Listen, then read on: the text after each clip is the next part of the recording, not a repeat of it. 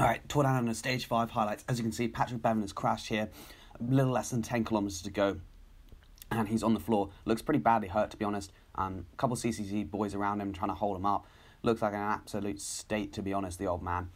Poor lad. But luckily he does manage to get back in using quite a lot of motor pacing, which is... there's a lot of controversy in this because people think maybe he should have got disqualified. You can see here he's doing a lot of motor pacing behind. I think motor pacing, fair play, like, you know... Crashes, like, no one cares. Like, you have a crash, it's like, just let the person try and get back in as quickly as possible. Like, I don't really think it should, like, change a result that much of a race. Like, fair enough if he went on to win the stage, but, like, he's not. He just wants to, like, stay in the bunch. Like, I think that's fair play. Anyway, 2.8 kilometers to go on this flat sprint stage. Anyway, yeah, so it's a pretty exciting stage. We've got Caleb Ewan controversy coming up later. Anyway, strung out, classic, to be honest. As you can see, just... classic streaming out, to be honest. There's not much else to say. Most of the sprint teams are at the front.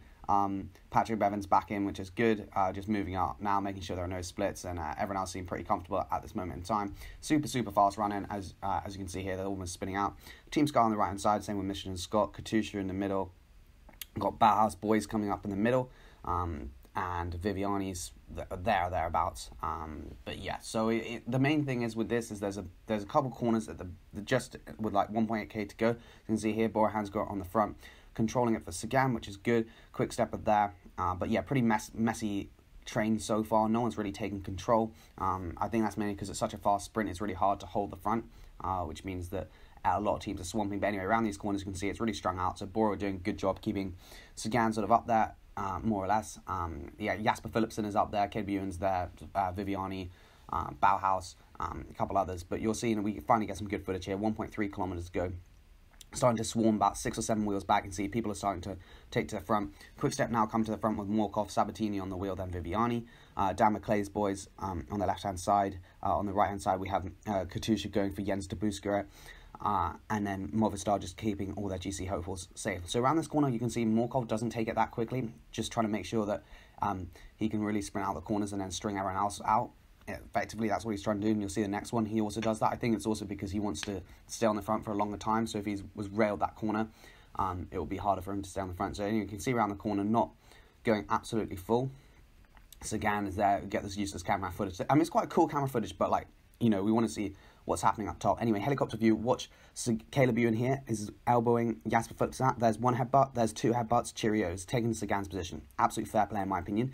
You can see as Sabatini starts to launch now, Viviani's on his wheel. Sabatini does a 2 slow lead out. You can see on the left-hand side, you've got Bauhaus moving up, and then Viviani decides that it's time to go, but Caleb Ewan has already got the jump on. He goes super early, has a good draw. Sabatini goes down the barrier side. Sorry, Viviani goes down the barrier side, Sabatini drifts the other way. Caleb Ewan has a good launch and managed to get it on the line ahead of Sagan, Philipsen, Danny Van Poppel and de Buskeret. It was a pretty messy sprint. Viviani left it too late. But anyway, we're going to watch the overhead shots again, just to see why Caleb Ewan got disqualified and Jasper Philipsen won the stage. In my opinion, it's complete bollocks. Shouldn't have been disqualified. Completely fair play. No one thought anything of it. I think Jasper Philipsen was surprised. Caleb Ewan was surprised. That happens at every single sprint. People are always bumping and barging. I don't really see the issue with it, but potentially they think it's dangerous. I don't know. Anyway, so here you go, 1 kilometer to go. So you can see, this is perfect footage. Morkov finally takes the front now. Viviani's now third wheel. You can see that Danny Van Poppel's on the left-hand side, getting boxed in around this corner. Morkov takes it in. Astana tries to dive bomb it, but I think that might be Luis Leon Sanchez. Around this corner again, starts to really string out, and Sabatini takes over after this corner. Morkov just goes through it. And when Sabatini leads out, in my opinion, he doesn't lead out fast enough, which is why Caleb Ewan goes earlier than Viviani. And this is the problem when you lead out from the front. You really have, that last lead out man has to really up the pace, because otherwise people get the jump on you, because the speed differential isn't that much bigger. So you can see here, this is where the elbow footage, I'm going to slow it down so you can see that's the second headbutt, and he pushes Jasper Philipsen. As soon as his bars are ahead of Philipsen's bars, then when he pushes him off the wheel, Philipsen's got nowhere to go apart from backwards.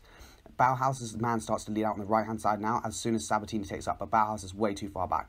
You can see at this moment in time, Viviani is not getting a fast enough lead out. Viviani goes on the left of the barriers, but Caleb Ewan's already launched and up to a speed faster than Viviani is. And then Sabatini goes to the right, Philipsen's there, Sagan's coming.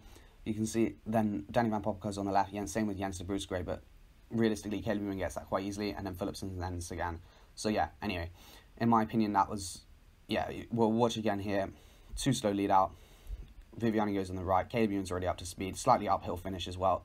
And yeah, that's pretty much it. So yeah, what are your thoughts? Should Caleb Ewan have got disqualified? For me, definitely not. I think it's fair play. Jasper Philipsen got pushed out the wheel. Fair play. So yeah.